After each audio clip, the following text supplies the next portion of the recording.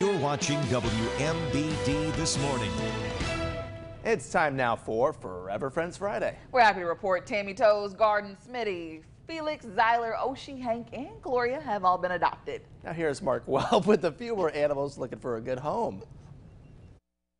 Forever Friends Friday, our first cat today is Frodo. He is a domestic short hair kitty, good size to him. He's 2 years old, was brought in as a rescue on July the 16th.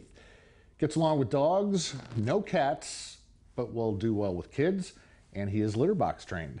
Next we have Eunice. She's also a domestic short hair cat. She's 1 year old. She was brought in here pregnant on May the 21st, so we got to find her a home.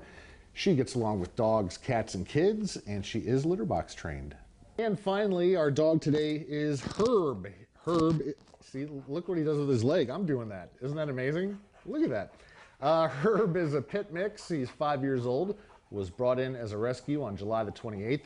He gets along with dogs, cats, and kids, and does keep a clean kennel. And we were told by the people that brought him in that he's nearly perfect. Yes, he is a fun guy to play with. So if you're interested in any of these animals, go to tapshelter.org, fill out an application, and someone will get back to you. Herb's a good dog there. I'm glad Mark didn't fall out of his chair. If you would like to adopt any of these animals, you can contact the TAPS No-Kill Animal Shelter in Pekin. And you can also watch the segment on our website, ciproud.com. Just click on WMBD This Morning. And coming up on Good Day Central Illinois on WYZZ, we'll show you 3 more animals available for adoption.